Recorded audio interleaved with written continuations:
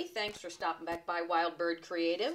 I'm doing another project just using what is at hand. I've got some old pieces that I had done jelly plate prints and stencil clean-offs and Brayer roll-offs and scraps that were headed for recycling.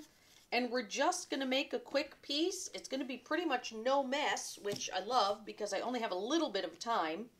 This is simply a piece of packaging material that was the perfect size and I didn't want to just throw into the recycling bin without giving it a try.